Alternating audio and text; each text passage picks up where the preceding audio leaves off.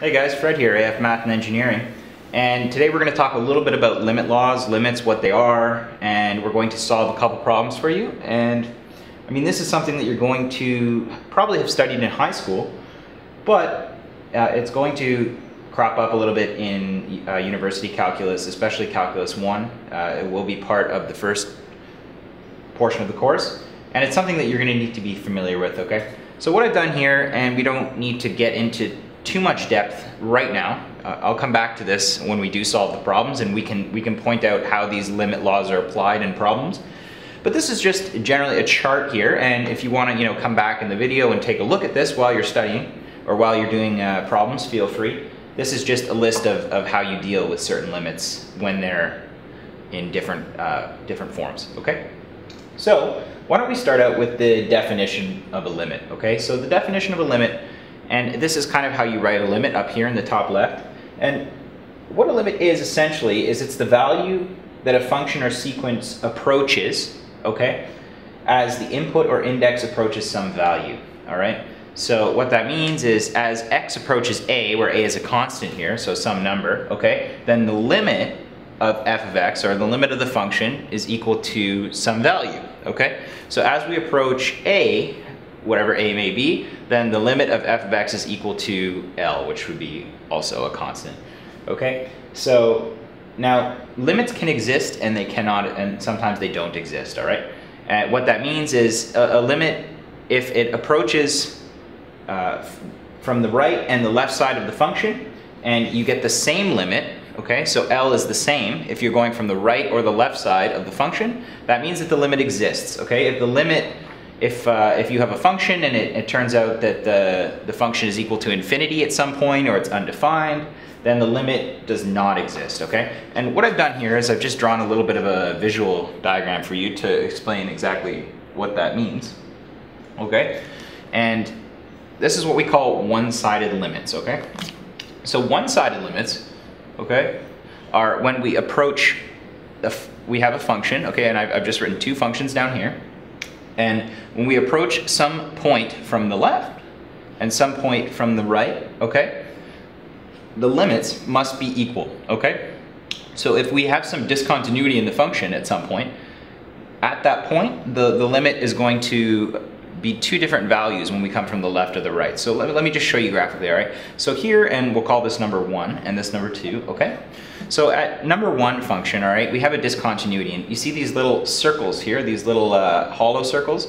That's how you show that there's a discontinuity in the function, okay? That the function is not just a continuous straight line, but it kind of jumps, all right? And if we were to evaluate this limit at x approaches 2 from the left and from the right, okay? So if we approach this function here, as x approaches 2, okay? So as x approaches 2 from the left, okay, of f of x, we'll just say, we don't know what function that is, we'll just use f of x, okay? When we get to 2 here, okay, we're going to find that the limit, all right, is equal to 3, all right? So our y value, our f of x, is equal to 3, okay? However, when we take the limit from the right side, so we're coming from the right now of this function, and we get to 2, or x equals 2, what are we going to get? Well, we're going to get that our y value is equal to -1, okay? And 3 is not equal to -1, so this limit does not exist, okay? However, if we come over here and we do exactly the same thing, and we say we approach as x approaches 2 from the left, okay, we're coming here and we get to 2, all right, we'll say that that is roughly equal to 1, okay, because there's the y value, there's 1. And similarly, we will come from the right, okay, and we get exactly the same value here, okay? That is also equal to 1, okay? So because we got the same values, and this is a nice continuous function here, okay, we say that the function exists and that the limit as x approaches 2 is equal to, of f of x is equal to 1, okay? So that limit exists. All right, so with that being said, let's take a look at two problems, all right? And we're going to use these limit laws to evaluate these two problems. So let's take a look at a couple problems, and instead of just going through each one of these, which is boring and you don't want to see, the ones that we do use, we'll just talk about a little bit, okay? So right here, I'll put this in front of you here, and I've written down two problems for us to solve using limit laws, okay? And the question asks us to evaluate the following limits. All right, so let's do that. All right, and as we usually do, let's just give this a yellow border so we know that this is our problem. Okay, so look at the first one. All right, we have the limit as x approaches 5, okay, from 2x squared, or of 2x squared minus 3x plus 4. Okay, so, well, which laws do we need to use to evaluate this? All right, let's take a look. So if we go back to the original limit law page, okay, we see here that we have, okay, well, we have 2x squared minus 3x, okay, and we have 3x plus 4, okay? And if we look at limit laws 1 and 2, we can see that these laws apply, right? And that we can take the limit as x approaches a and we can distribute it to both functions, okay? So let's go ahead and start with that. Now, that actually, yeah, will just be our first step. So this is equal to the limit as x approaches 5 of 2x squared minus the limit as x approaches 5 of 3x plus the limit as x approaches 5 of 4. Okay? It's pretty simple. Now, I know you might be thinking that, okay, it's so tedious, do I have to write out limit as x approaches 5 every time? And the answer to that is most likely yes, you do need to do that. Your teacher does want to see you keep writing limit over and over and over again in this part of the section, and don't worry, this stuff goes away as soon as you get to the later parts of this section in Calculus 2. But for now, always write the limit as x approaches 5 so that we don't lose marks, okay? So moving on, all right, we've done that. Now we need to go ahead and look back at our limit laws and see if any more of these limit laws apply, and we can make our lives easier. And as we can see, they do, okay? So if we look at law 3 here, we see that if we have a constant times a function, the limit as x approaches a of a constant times a function, okay? We can take that constant, we can move it outside and evaluate the limit of x approaches a of the function, okay? So as we can see here, we have two functions here with constants in front of them. So let's take those constants and we'll move them outside of the limit, okay? And I'm just gonna come down here for that. So we're gonna take that 2 and we're gonna move it outside, okay? We're gonna equals 2, the limit as x approaches 5 of x squared minus, and we're gonna take that 3, we're gonna move it outside, same thing. And there's no, 4 is just a constant here, so we're just gonna leave that like that, okay? Perfect. So that's where we're at now, okay? And now let's take a look back to the limit laws, all right? And we're just gonna go ahead and finally solve this problem, okay? So if we take a look at laws 7, 8, and 9, okay? We have the limit as x approaches a of a constant, okay, is just equal to the constant, so that would apply to this one here, all right? We have limit of x approaches 5, or the limit of 4 is x approaches 5.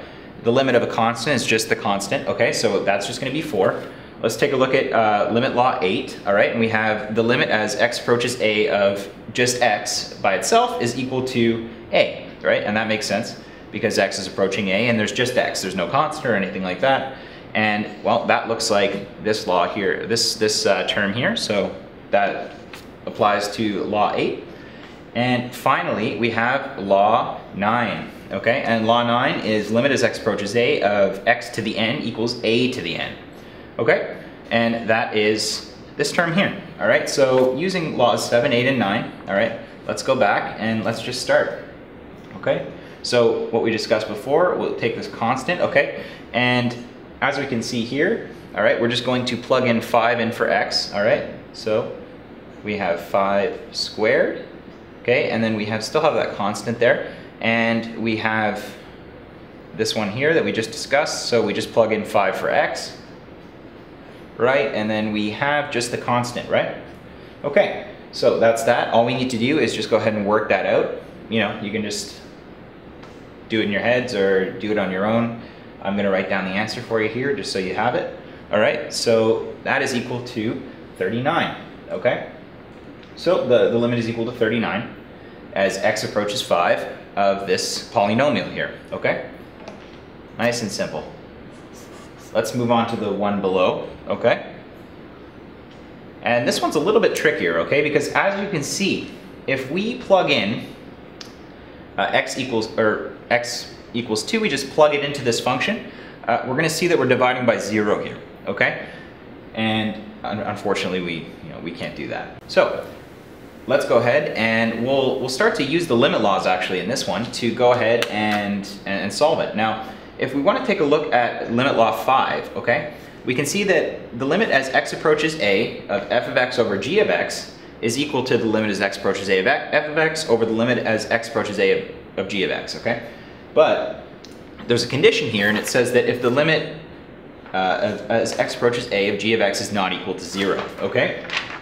So what we're going to do, just to make sure that the denominator is not equal to 0, is we're going to go ahead and we're going to break down the top and the bottom using the different limit laws, and we'll do this one a little bit quicker, okay?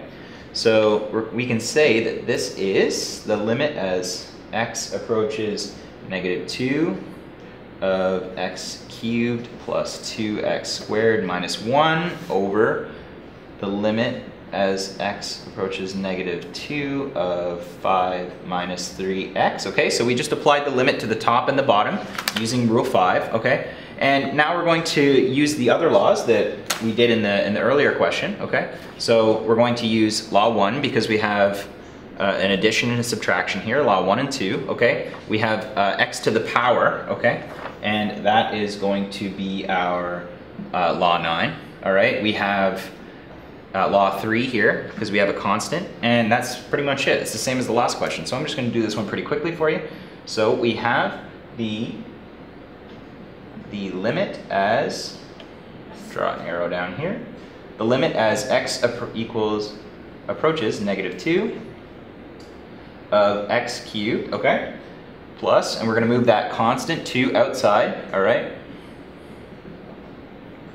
which is -2 of x squared, okay, and then we have minus the limit as x approaches -2 of -1. We have the limit plus the limit as x approaches -2 of -1. So you can take that negative and we can just move that over here, okay, and that is all divided by, okay, the limit as x approaches -2 of 5, that's just a constant, minus, take that constant out of the x there and put it in front, x approaches -2 of x, okay, and all we have to do here is just start plugging in, okay? So let's plug in the -2 into here, okay, just using the limit laws that we discussed earlier, all right?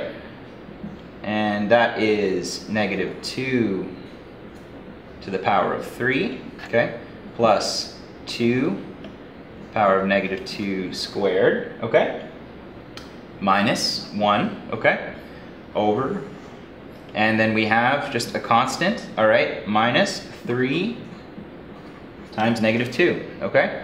And if we go ahead and bring that over here and just evaluate it, all right, just put that into your brains and just do it in your head or write it out, whichever one you prefer, we are going to get that the limit is equal to -1 over 11. Okay, and that's the limit. So I know that's a little bit of a long-winded topic, and you know, you have to write out limit all the time and for each term, and it can get a little bit confusing, but this section is really easy, and this should be something that you get 100% on in your midterm if you practice it, okay? So take these, take a look at them. Next video, we'll do one more slightly trickier problem, and then go to your book and just practice. Take a look at these limit laws again. Be familiar with them. They're not difficult. They're very intuitive if you get to know them, and apply them to different questions, okay? Thanks for watching, guys. Come back for more.